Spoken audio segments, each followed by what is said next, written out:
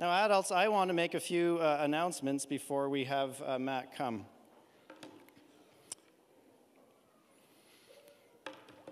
It's been a while since we've had baptism here at New Life, and I'm excited just to let you know that the Sunday following Easter, we are going to have a baptism service. So we'll have the tank out here, and we've got one person who wants to be baptized right now. And if you are curious about baptism and what that means, then I'd love it if you could follow up with me after the service, or you can send me an email, paul@newlifecollingwood.com. You can call the church office, leave a message on my phone, and say, hey, I'd like to know more. And saying that you want to know more doesn't mean you're committing to anything. It's just we can get together and talk about baptism and what that is. So that's the Sunday after Easter that we're going to celebrate that. Also, today is the beginning of Holy Week, and our denomination, the Be in Christ Church of Canada, has put together a fantastic resource for this week, for Holy Week. So if you go to our website, newlifecollingwood.com/Easter, you will find a link that will take you to the digital version of the Holy Week devotional. And it is beautiful, beautiful artwork, photography, and writings. And each day of the week, it will prepare you for leading up to Easter. And I'd encourage you to do that. If you're not sure or you don't know quite how to do that, you can always call or email the church. We will print you off a copy if you're not sure how to access it online. We'd be happy to do that for you. Also, I want to let you know some of the things that we are able to do in ministry here. So we've been running support groups not long after the pandemic started. We had begun this before it began, but we've been just seeing a very beautiful, slow momentum happening and building in our youandmind.ca support groups. And that is for people with a lived experience of anxiety or depression, or those that have someone in their life that has that lived experience. And you can find out more information about that. Again, go to the website or just go to youandmind.ca and you can find out more about that. And just want you to be aware of those. So that's one of the things that we're able to support. Youth ministry, not only here at New Life, but we're able to support Youth Unlimited or Youth for Christ, and working in partnership with Young Life as well, locally. There are compassion needs that are going on. So throughout the pandemic, we've been able to meet different compassionate needs that people have as the pandemic has taken its toll on people. We've got a great staff team that kind of keep everything going here and work with all of our volunteers. And we have this amazing facility. And it's your generosity that allows these things to take place. So we don't often talk about our offering. We don't pass the plate anymore. But when you're going out, if you'd like to do a paper donation, there's a black box there that you can drop that in. Or you can go online. If you go to newlifecollingwood.com, there's a button there that says give, and it'll give you all the different ways that you can give electronically. And it's just a reminder for us of these are the things we're able to do, but it's because of your generosity. And so we wanted to say thank you for that. So, I want to introduce our speaker for this morning. His name is Matt Vincent. He comes from the metropolis of Ancaster, Ontario. If you know where Ancaster is, it's near Burlington, Hamilton area. And Matt has been a friend for quite a few years. And I think Matt grew up actually just down the road in Meaford, if I'm not mistaken, and has been involved with Be in Christ at the denominational level, working with a lot of our church plants, a network of churches called Reunion.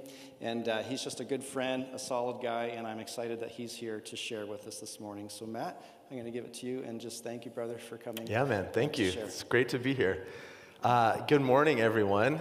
Yeah, you're right. So I grew up in Toronto, but then my parents pulled a fast one on me at the end of grade 10. Kind of around May or June, they sat my brothers and I down. They said, well, we're moving to a town called Meaford. We'd never heard of Meaford. You know, when you grow up in Toronto, you don't really know some of the beautiful small towns. So then I finished high school in Meaford, just down the road here. So coming back, I came here last night and I just drove around a little bit. Lots of memories, although Collingwood's changed so much. It's unbelievable the changes here. But I do remember, like, my first date in high school was at, like, the movie theater here in Collingwood. So there's, like, all these memories that are coming back, and it was 30 years ago. So it's just great to be here and good to be with you in person. Paul, thanks for the invite. I've been hoping to come and join and hang out for a little while, but man, the last 2 years have just disappeared. But it's really good to be in person. I think this is the most people I've been in a church setting with for like quite some time. So Paul said the other day, oh, so many of our people are here, there, and everywhere. I'm not sure how many people will be around. And I said, well, this is still the most people I've been with in this capacity. And it's also good to see some old friends from my days long ago at the meeting house, the McGuire. So it's nice. Yeah, it feels really good to be here. Okay, let me start with this. How many hockey fans do we have here? Any? More specifically, Toronto Maple Leafs fans. Do we have any Leaf fans? Okay, great game last night, by the way. It was awesome. So I grew up, like I said, in Toronto, and I've been a Leaf fan my whole life. And when I was younger, obviously I wasn't allowed to stay up and watch the full game. So we'd start the game, and then I'd have to go to bed. But I had a little Walkman in my bed that my parents, I don't think, knew about. Like, they've never admitted they know about it, but I had it there, and I listened to every game. I think those days it was 14:30, AM 14:30, I believe. And so I used to listen to it, loved it the whole time. And this year I'm really excited about the Leafs because I think this is our year. And now my wife, Bobby, says every year I say that. Every single year I say I have a good feeling I think this is going to be our year. And she's like, there's no way. And so I don't know what's going to happen. But I guess at some point in my life, I hope that the Leafs win the Stanley Cup. And they, lift the cup, and there's this huge celebration. There's a big parade down Yonge Street. I just hope that at some point in my life I will see that. Maybe crazy, but I'm still holding out hope. Now, for those of you who aren't sports fans, forgive the kind of illustration, but I think it's fitting when we talk about Palm Sunday, as we join with the global church and enter Holy Week, there's this scene in the scripture that was already read for us and that we're going to read again together, where it's almost like there's this huge victory parade. And I think it's a good hook for us as you're using your imagination. It's this idea of this massive celebration that's happening just outside of Jerusalem as Jesus is entering the city. And so that's where I want to lead us today. And I'll explain. You're going to have a part to play too. So I'm going to share a few thoughts and ideas, but I view my role almost as facilitator. So you're going to have a part to play in just a few minutes. So some of you will be squirmy about that. I recognize it, but I'll make it as painless as possible for you. But here we go. If you have your Bibles, I think it's going to be up here as well. This is from Luke chapter 19. I know for some of you, whenever we enter, the rhythms of the church calendar, Holy Week, these passages that we read feel so old and familiar. And sometimes what that can do to us is that we just miss things or we feel like there's nothing new about it. And I get that. You've probably read these passages hundreds of times. I don't know your story. Maybe there's people here too who are just exploring the message and teachings of Jesus. You're brand new to this. Maybe this is like the first, second, or third time you've heard this. So wherever you are on that spectrum, hundreds of times you've listened to this, or maybe this is like under 10 for you. I do really believe that there's something special when we read Scripture. Something special happens. And I know it's a weird thing to think about, but we believe that there's this moment that happens as we read Scripture, that as we're guided by the Holy Spirit present here, that God awakens us and helps us to pay attention to certain things. And so I believe that as we read this together and as we have this conversation, that God may want to say something important to us or remind us maybe, bring something to mind that we've forgotten about long ago. And so we want to pray, wherever you are on that spectrum, we pray that there's a sense of awareness of what God is saying to us as people, as we gather and read Scripture. So here we go, Luke chapter 19. Let's read this all the way through, and then we'll get going into some other thoughts. Beginning verse 28. After telling this story, Jesus went on toward Jerusalem, walking ahead of his disciples. As he came to the towns of Bethphage and Bethany on the Mount of Olives, he sent 2 disciples ahead. Go into that village over there, he told them. As you enter it, you will see a young donkey tied there that no one has ever ridden. Untie it and bring it here. If anyone asks, why are you untying that colt? Just say, the Lord needs it. So they went and found the colt just as Jesus had said. And sure enough, as they were untying it, the owners asked them, why are you untying that colt? And the disciples simply replied, the Lord needs it. So they brought the colt to Jesus and threw their garments over it for him to ride on. As he rode along, the crowd spread out their garments on the road ahead of him. When he reached the place where the road started down the Mount of Olives, all his followers began to shout and sing as they walked along, praising God for all the wonderful miracles they had seen. Blessings on the King who comes in the name of the Lord, peace in heaven and glory in the highest heaven.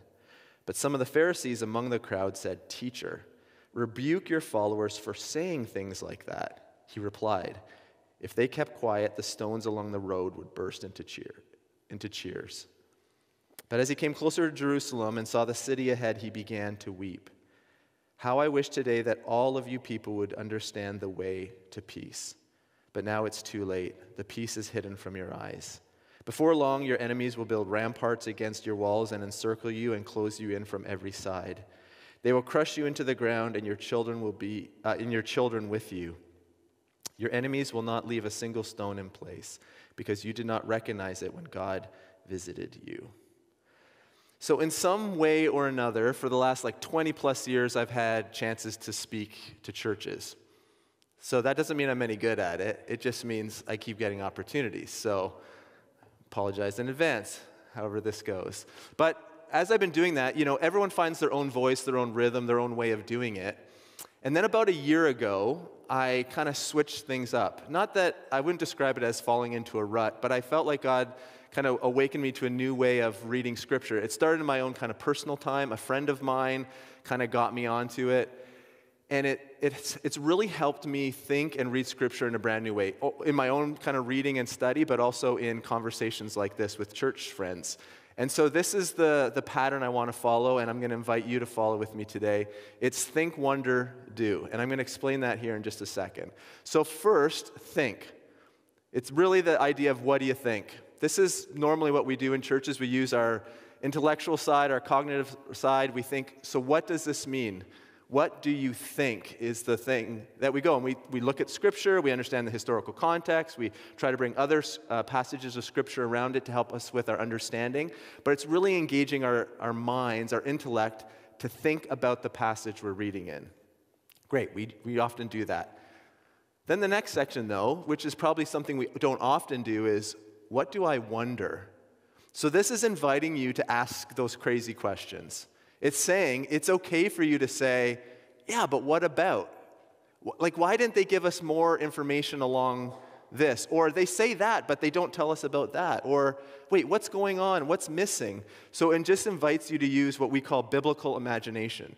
It's this idea of saying, I read this, the text, I'm doing my best to understand, but I'm trying to put myself now into it and just ask those wondering questions. It's not being afraid of those and thinking that those things are going to lead us astray. It's embracing those ideas and just asking those questions. Susan Halen from Columbia Theological Seminary says this about that. Unless we employ our imaginations, we will never understand how the stories and letters, poems and visions of Scripture relate to our lives. In my own experience as a teacher of the New Testament, I find that the greater problem is not that we exercise too much imagination in interpretation, but that too few people have a religious imagination that is grounded in Scripture. And so that's what we want to do. We want to wonder. And then the last thing is so what do I do? What do we do with that? It's the classic application at the end of every kind of talk or sermon or teaching. It's like, so what do we do with that? For those people who are saying yes and have committed to following Jesus, so what do we do with that? Something written so long ago, we try our best to understand, we try our best to put ourselves in, ask the questions, wonder, sit in the place of awe before God, but then what do we do with that? And so that's the form we're going to take, and that's what's part of what you're going to do in a few minutes as well. So first, the think. So what do I think? So I'm going to share some of the things that I think as I've been praying and thinking about this, knowing that we're going to have this time together. First thing is this idea of we've all been waiting for this. So this is like the people in the passage we read. They have all been waiting for this. So it may seem like, when you read it, it's not that big a deal, but in verse 1, it says, after Jesus had said this, which then begs the question, so what had he just said? So earlier in chapter 19, Jesus is hanging out with this guy named Zacchaeus, who is this hated tax collector. And as they're having this time together, Jesus goes on to tell a story. This is what it says in Luke 19, verse 11. The crowd was listening to everything Jesus said, and because he was nearing Jerusalem, he told them a story, watch this, to correct the impression that the kingdom of God would begin right away. To correct the impression that the kingdom of God would begin right away. See, there was this growing sense of anticipation, of expectation, of energy among the people that God was going to do something really significant, and they equated that to the establishment of the kingdom of God again, and that the Messiah would be coming and that they would rule again.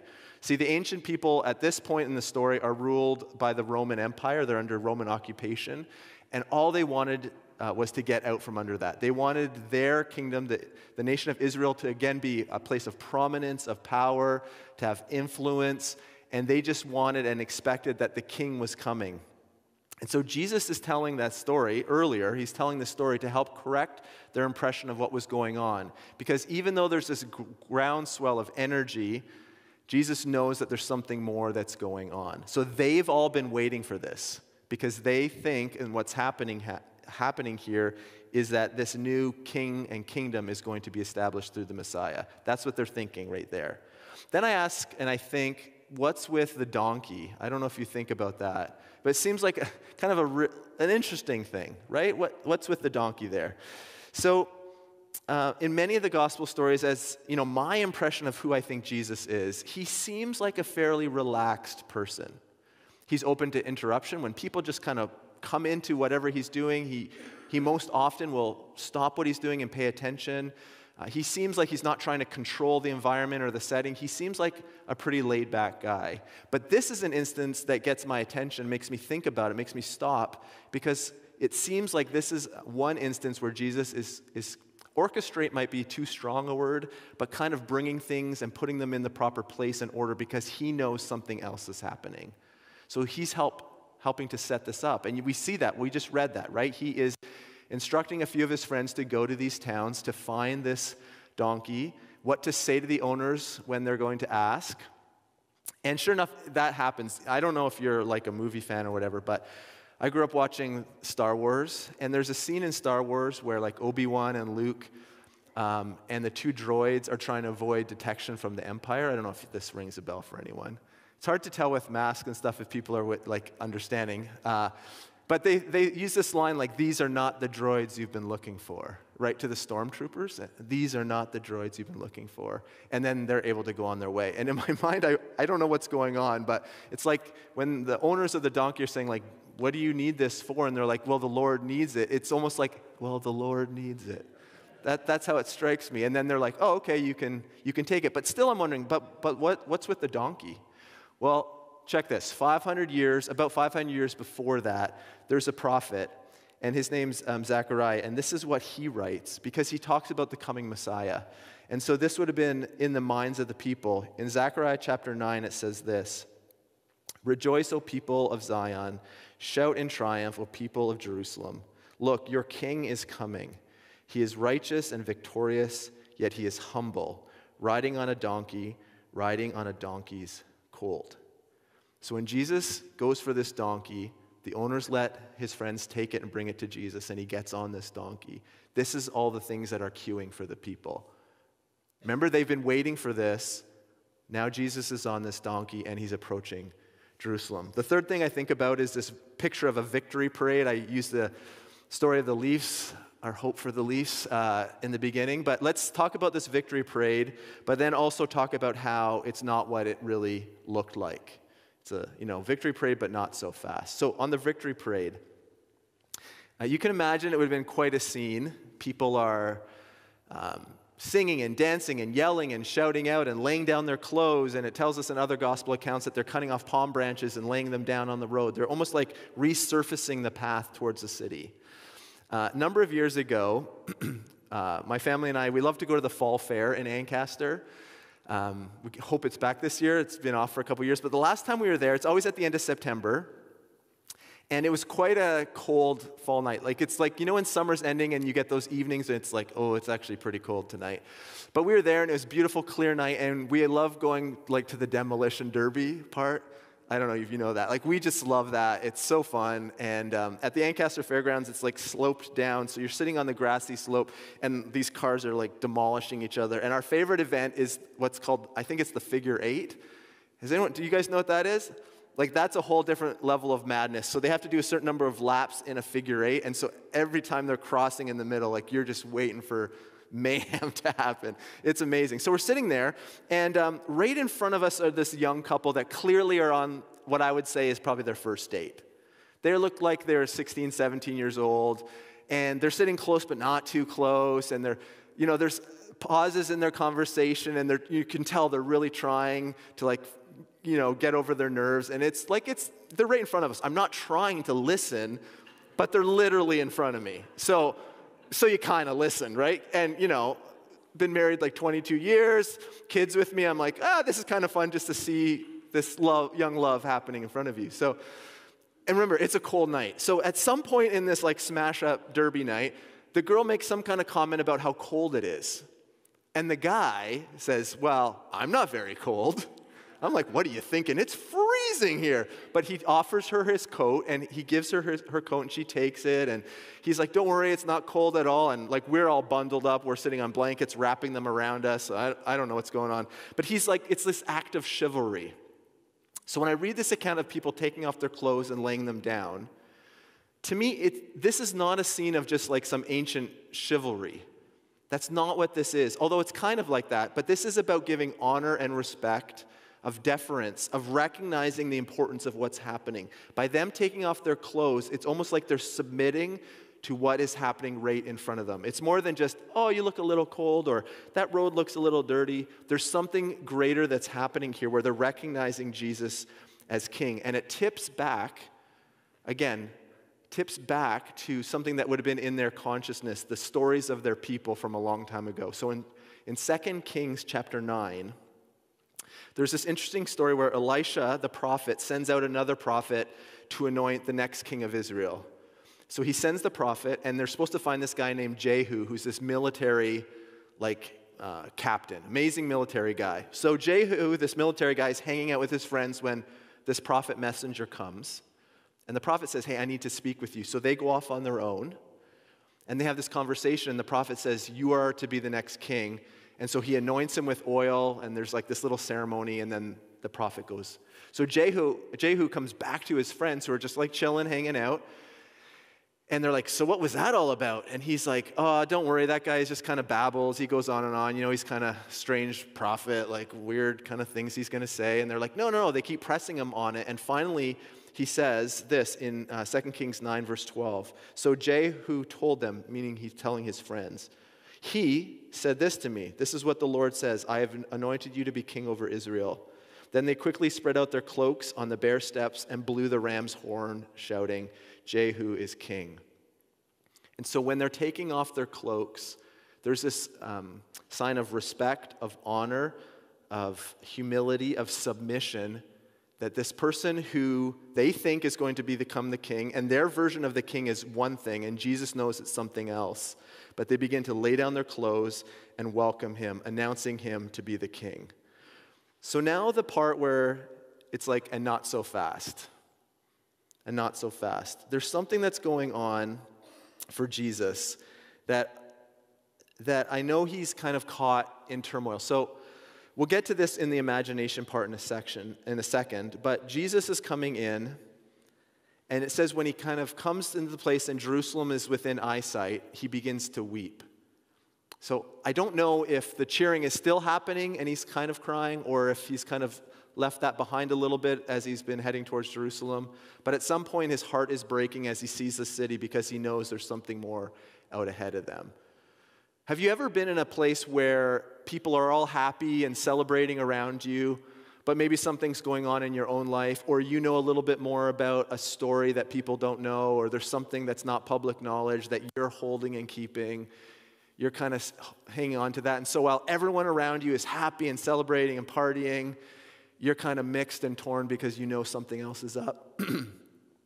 That to me is, I think, grabs what probably is going on for Jesus. He's clearly in the moment with people, and yet when he sees Jerusalem, the bigger picture, he remembers the bigger picture and he begins to weep.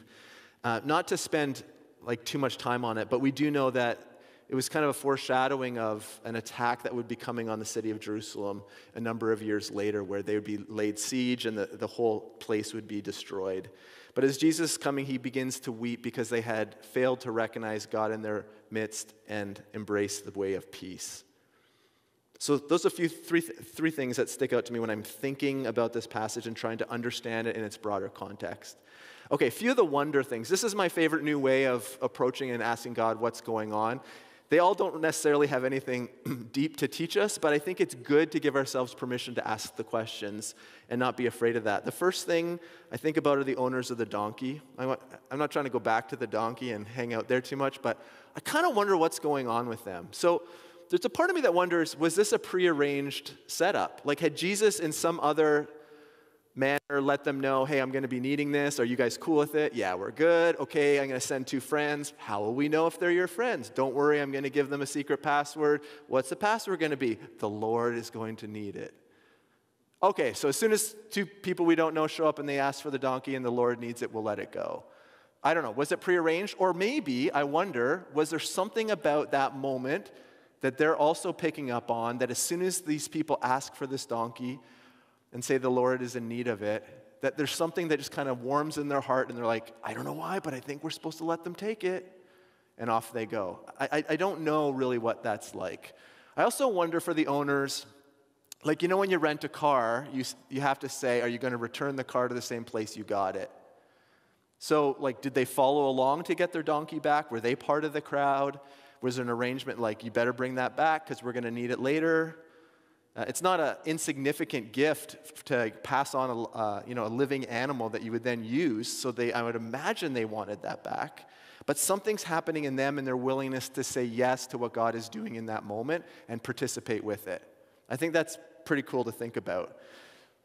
And then I want to jump back to the Jesus part too. Like, how difficult do you think this moment was for Jesus? I wonder about that. Like, I wonder, as he's going along and people are celebrating, like, is he giving high fives? Is he, like, fist bumping people? Is he waving?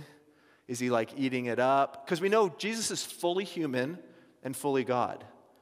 So the human part of you got to think, like, as all these people are cheering and he knows, like, there's a celebration happening, what's going on internally for Jesus? Because we know he was in turmoil. Like, he's present in the moment of celebration, but also recognizing what is out in front of him. And I can imagine the internal tension and turmoil that's going on for Jesus, that there must have been a struggle there. And on a human level, I just wonder, man, what would that have been like for him? What on earth would that have been like to carry that weight while everyone around him is like all happy clappy? Third thing I wonder about is, why does it seem like the religious leaders always miss the point?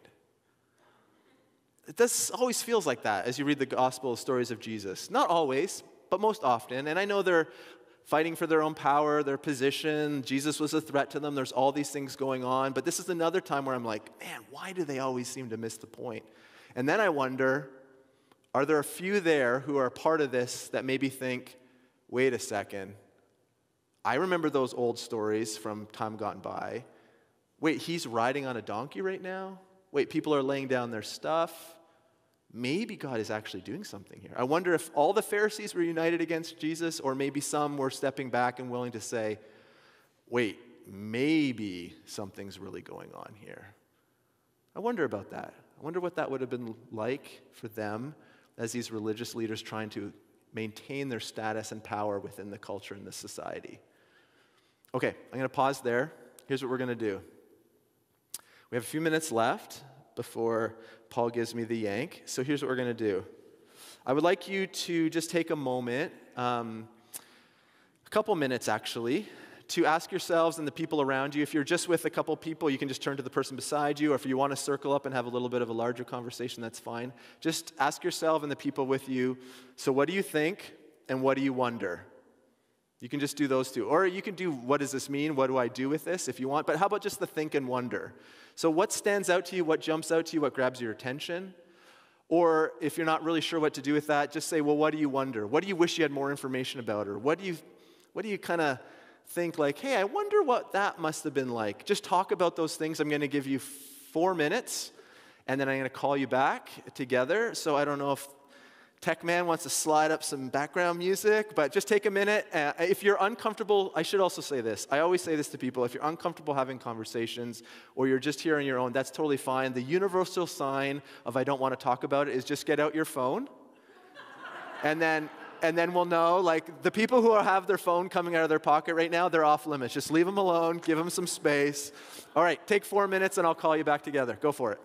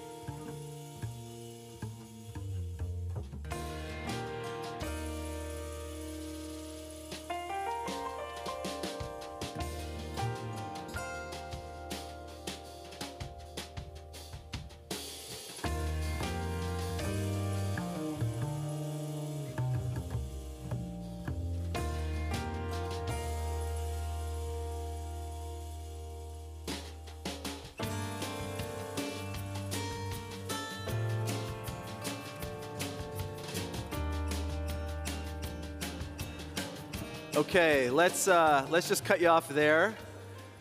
It's no good way to do that, so thank you for... I want to share something, but just for the sake of hearing, I would love to, if anyone's willing, just to shout out something you were thinking, or maybe something that someone else who you're talking to shared. You can share it on their behalf, but what was jumping out to you? What did you think, and what did you wonder? How big was the crowd? Did it gain Yeah. speed as the... Yeah. That's great, Martha. How big was the crowd? Is it gaining momentum? Are more people joining? Yeah, that's great. I wonder. And that's the beauty about the wonder questions, is you don't have to answer them. We just acknowledge, yeah, I wonder what that was like. Because it doesn't tell us. What else? What do you wonder? What do you think? What were the Pharisees feeling at the time? What were the Pharisees feeling at the time? Yeah. That's good. Why did it have to be an unwritten colt? That's really good. Can I give you a little hint on that, a thought on that? Thinking is, if it's never been used, never been ridden, that it's okay and then available then for sacred purposes. It hasn't been used, so it's available for a sacred act of worship. That's the thinking on that. But I wonder, yeah. Yes, did all those people still follow Jesus after? What happened to all that throng of people, this huge crowd? Yeah, it's great. What else? There's no wrong answer on the wonder. You might say, I wonder how much longer this is going to go.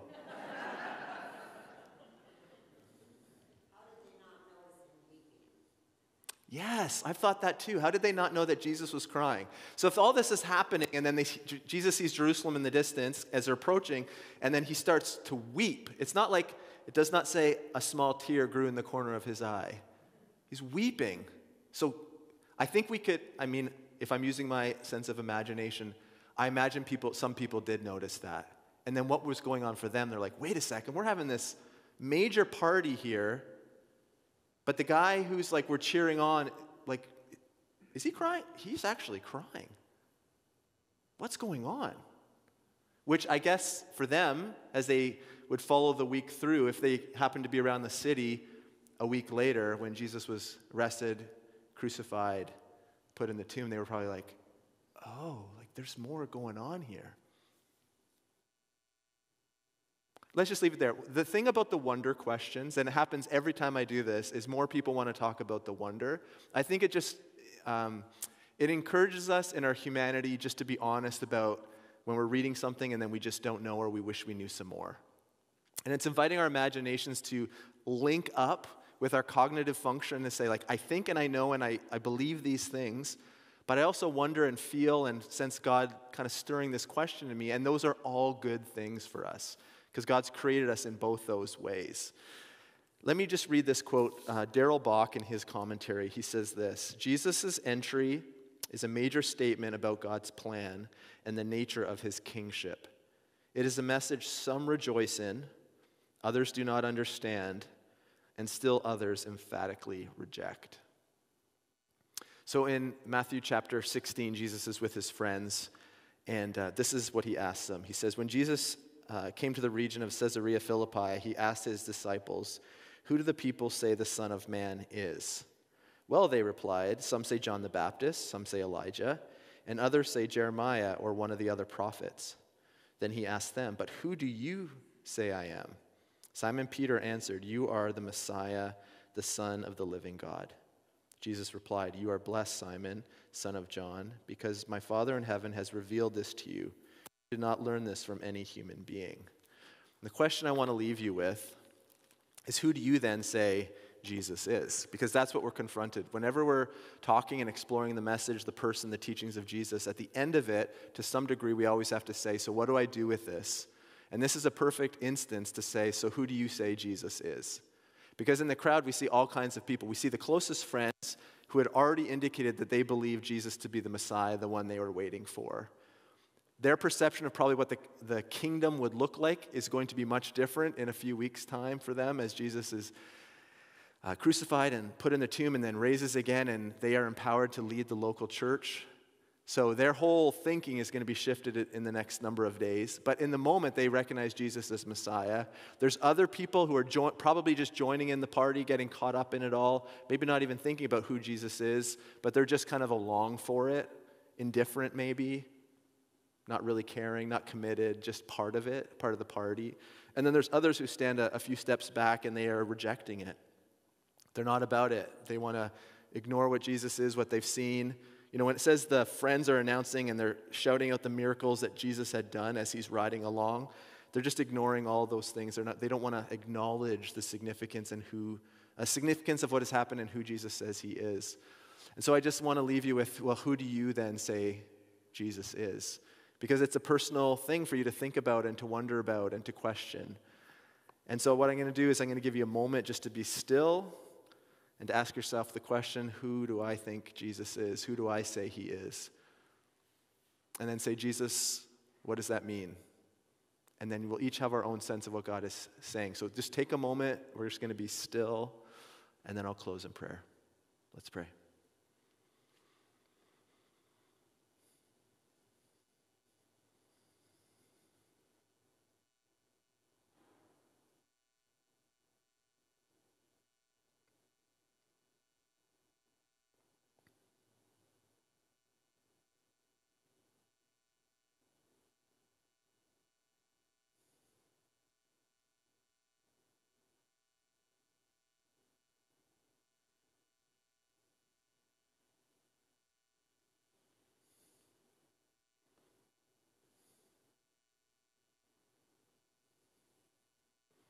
Jesus, thanks that you are present here by your Holy Spirit. Believe that as we read Scripture that you want to speak to us and lead us. And so thanks for doing that in small or significant ways. Just pray for friends here, not sure where they're at, how they're feeling as we enter this Holy Week. We recognize that it has been a crazy time. There's been so many ups and downs through this last season. And it's sometimes hard to just stop and be present in the moment. And so at least for now, we just say, Jesus, we want to be as present as possible this coming week to kind of take the steps and the time that's needed for us to reflect well on the significance of this next week. And today we join the global church recognizing and celebrating Palm Sunday, this entrance of Jesus as King into the city of Jerusalem. And in the story we see celebration and shouts of joy and laughter, and we also, Jesus, recognize that you were in turmoil and were weeping for what was ahead of you. And so we kind of hold those things in tension. So for those who are seeking Jesus, reveal yourself to them. For those who are questioning, be present with them in their questions. And God, continue to encourage us forward as we ask the question, who do we think you are? Who do we say you are, Jesus? Reveal yourself. Lead us in the coming week. Thank you for your willingness to face the city and to walk forward. Jesus, this is a time of worship and a week where we remember and wait with you. Amen.